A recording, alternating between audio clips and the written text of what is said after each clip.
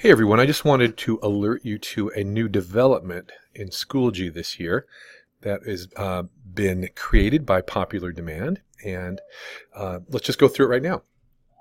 So this is the student view that you're seeing here, but what you're noticing that's different from last year is that we now have an Overdue Assignments tab here. So students can see exactly when an assignment is overdue and when it was actually done.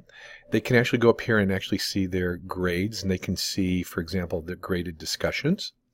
And then they still have the upcoming button down here. Now, and let me just say something as well. Notice that some of these upcoming assignments are denoted with the biology in the front, so bio, so I know that it's biology.